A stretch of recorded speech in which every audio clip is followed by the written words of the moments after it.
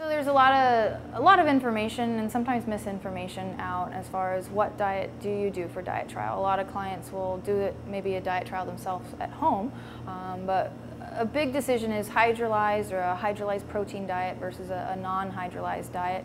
And essentially, I kind of joke with my clients that hydrolyzed is taking lots of fancy science and technology similar to milk replacements for babies that have a milk or a soy allergy and cutting that protein down. So if your dog has eaten chicken before and they're allergic to a chicken protein that's this many kilodaltons, but now through the magic of science it's only this many kilodaltons, in theory the body is no longer allergic to it. Because this is chicken, I don't know what this is, so I can't possibly be allergic.